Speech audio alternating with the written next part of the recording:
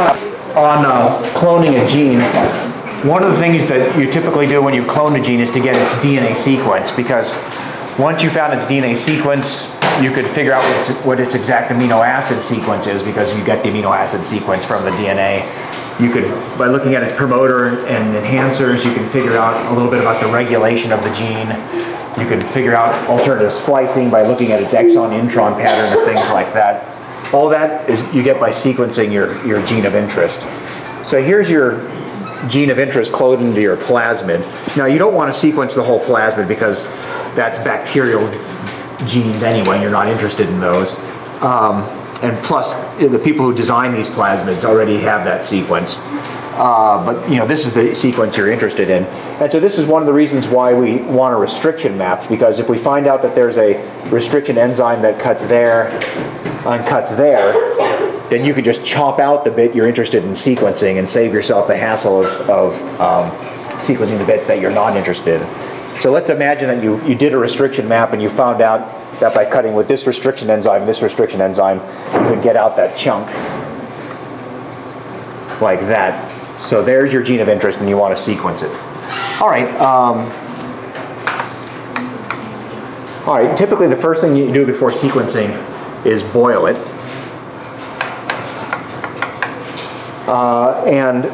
Boiling denatures DNA, which in the context of DNA means separates the two strands. So you'll convert your double-stranded DNA into a single-stranded DNA. Now here I'm just going to draw one of the strands,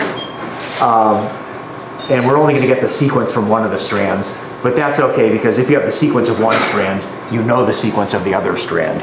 Let's just say that one of the strands has a sequence like this, TGAA, and I'm just making this up, you know, CCGCAT, like that. Now, we don't know that yet, but that's one of our strands. We don't know what its sequence is. All right, well, what we're going to be doing is adding some DNA polymerase enzyme here in a moment. What does DNA polymerase do to single-stranded DNA? DNA polymerase. If you give DNA polymerase enzyme a single-stranded piece of DNA, what does it do to it? It does not transcribe. It does not transcribe would mean to make an mRNA out of it, but you're on the right track. It makes the complementary strand, right? So the DNA polymerase enzyme, once it has this piece of DNA, would make the complementary strand in DNA, like an A, C, T, T, G, G, that sort of thing. Now DNA polymerase needs a primer, remember, to get started. But that's okay, because if we have a bit of the plasmid sequence a little upstream of our gene, we know the plasmid sequence. The people who supply us the plasmid will give us that. So let's say that the plasmid sequence, just to make this up, I'm going to use lowercase letters here. Let's say that's part of the plasmid sequence there. Well, I can buy a primer that's complementary to that.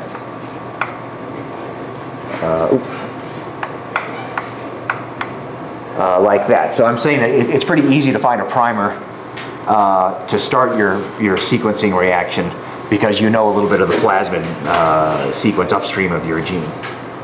All right, so here's our primer. Now, you know, maybe I should be showing this. This is from your notes. So you need the clone gene is boiled to denature the strands, and you're going to need some DNA polymerase enzyme to do this sequencing.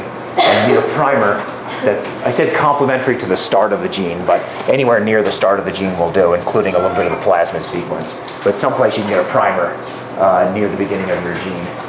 And of course you're going to need some DNA nucleotides, some G's and A's and T's and C's, so that the DNA polymerase enzyme can construct the complementary strand. And here's where things begin to get interesting. Let's see. Let me imagine these are some nucleotides that we've mixed into our sequencing test tubes for the DNA polymerase to utilize. Remember the structure of normal nucleotides.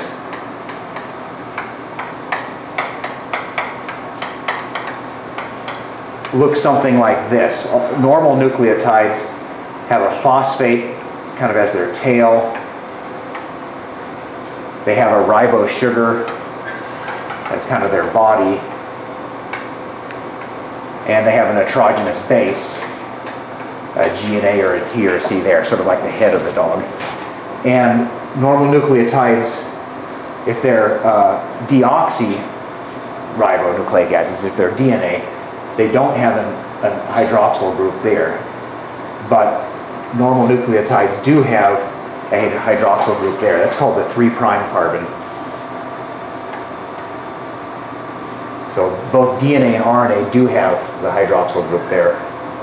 Again, just to reiterate, RNA nucleotides have an OH there, but DNA nucleotides don't. That's what makes them deoxyribonucleic acid.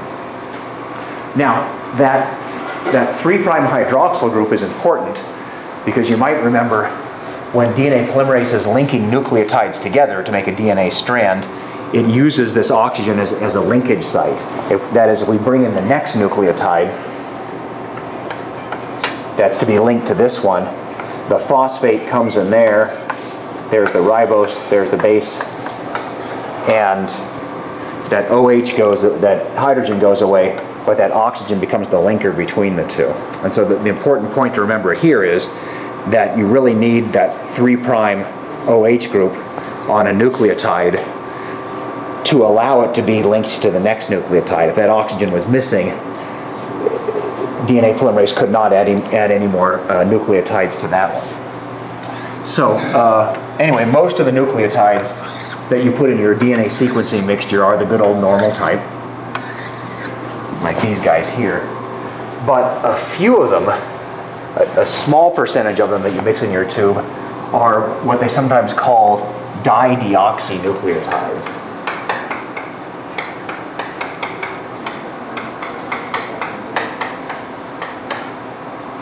Now,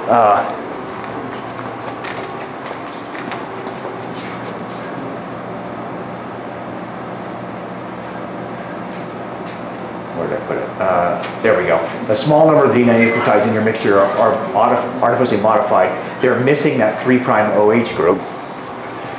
So these dideoxy ones look like this.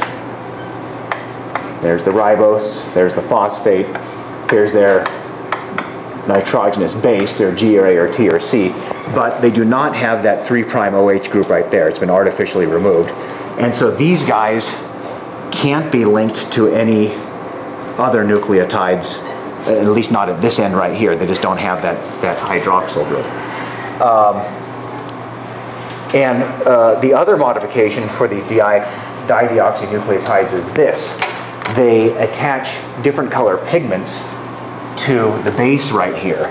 In other words, just instead of just being a plain old G, A, or T, or C, they might have blue colored G's, red colored A's, green colored T's, and yellow colored C's, whereas the standard bases are more or less colorless.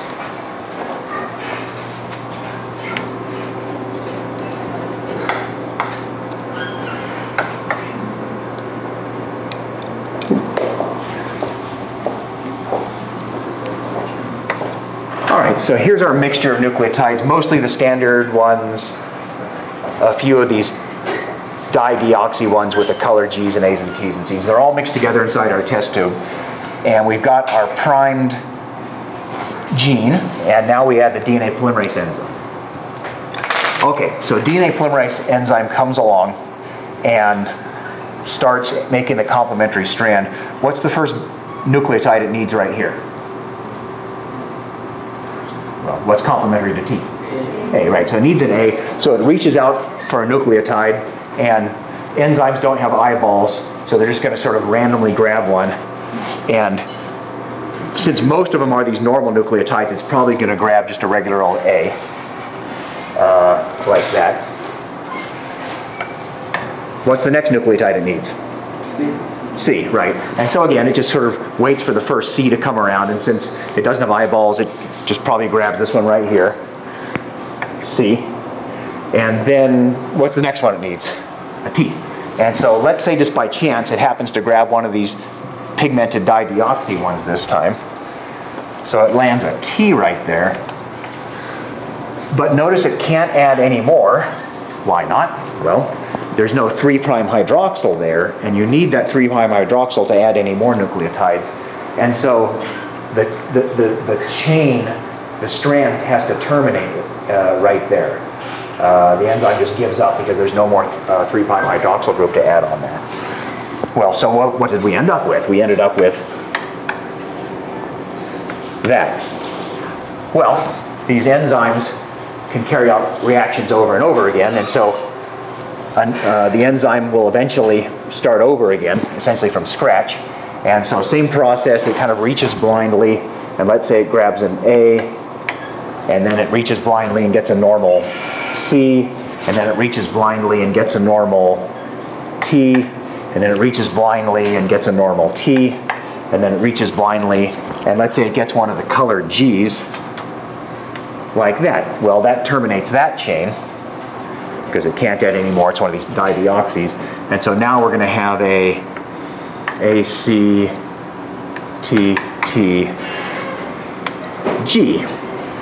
And that's the end of that chain, but then the enzyme will start all over from scratch, and basically the same process. Maybe it gets that A right, and now maybe it grabs a dideoxy C right there, and so that's the end of that chain.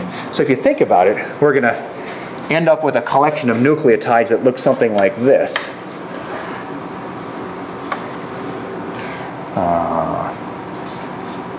And if it terminates right there, we would get A, T,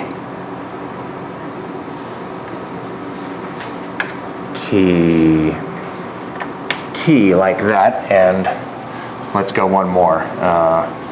We would eventually also get an A, C, T, T, G,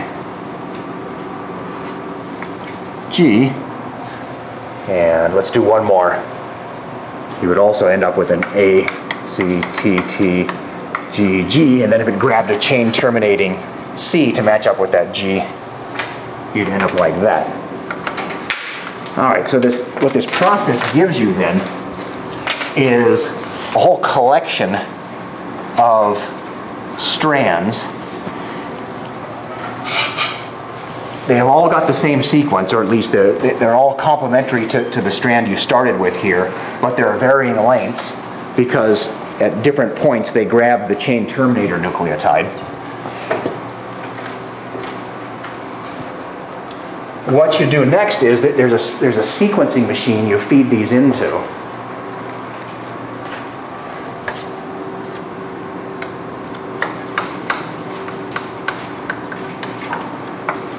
They just normally call these sequencers. And the sequencing machine has a chromatography column to start off with.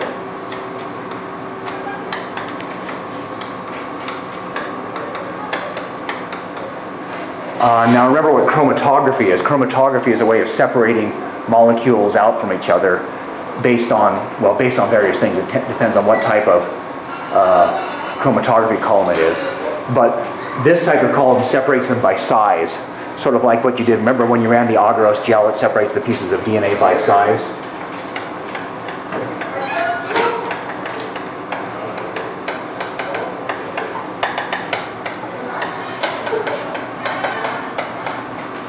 That's what these things do. You feed your collection of strands in there, and then as they work their way through, the smallest ones can migrate fastest, and the second smallest one's a little slightly slower, and the next one's slightly slower yet. So they come out of this machine in their correct order, so to speak. You would get, let's see, what's the biggest one there? C, T, T, G, G, C. That would take the slowest, and then A, C, T, T, G. G is the next, is slightly faster because it's slightly smaller. Like that. What colors are T's? Oh. I goofed up the colors.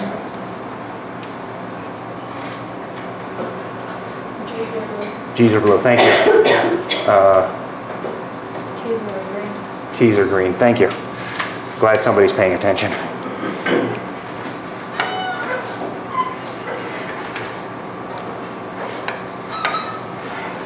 And C's are red, like that. And I guess in theory you might even have an A sitting there.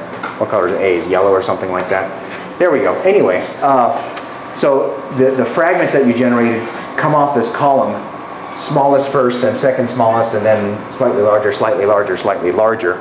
And what you do is you have a laser shining here that's capable of detecting the colors. So this laser sees a yellow thing go through first, like that, and the computer says, oh, okay, if I saw a yellow there, that must be an A. And then the next thing that comes through there is red, and the laser sees that and says, aha, that's got to be C, because I know C's are red. And so it essentially, by reading the colors coming through, it's able to reconstruct the sequence of your original gene, or at least the complement to that